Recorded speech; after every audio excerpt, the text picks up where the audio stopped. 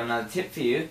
If you ever wanted to take audio from a song, like remove audio from a song so it can be karaoke, you can sing to it, I'm going to show you how to do that. Now, there is software that you could probably buy out there that will do it for you. I know there is one called Virtual DJ, but I can't really tell you where to get that. You'll have to source it yourself or buy it or something like that. There's probably other software out there that can do it for you. I'm going to show you how to do it for free though on Audacity.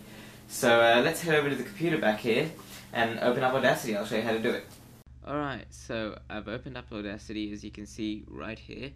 I've opened up Michael Bublé, Come Fly With Me. I don't really care if you like it or not. I'm not going to sing it. You all know the song. Anyway, this is what it sounds like before I take out the voice.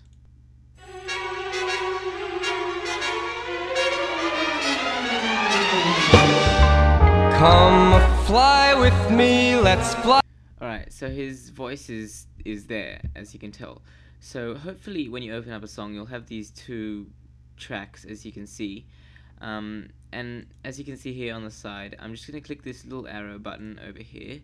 Click split stereo track. So your track will need to be stereo to do this. As you can see, it's split it. So it used to be 1, now it's 2. Now you're going to pick the bottom one. Just click anywhere in the empty space here so that it selects this track, the bottom one. Click effect at the top and click invert. And it'll do that. Okay, so it's inverted it. Now go to the top one again, click that little arrow again, hit mono, go to the bottom one again, hit the little arrow, hit mono.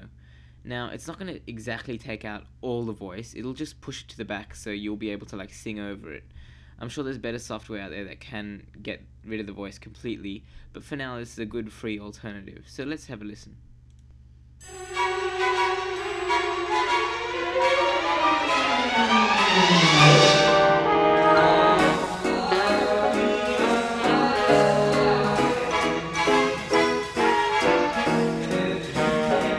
So as you can tell, his voice has been pushed way down to the back, so you can't really hear it.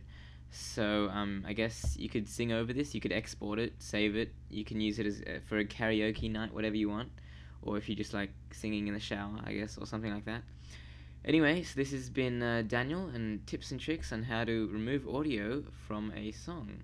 Well, not audio, because that would be stupid. Just remove the voice, yeah. So I hope you guys enjoyed it. See you next time.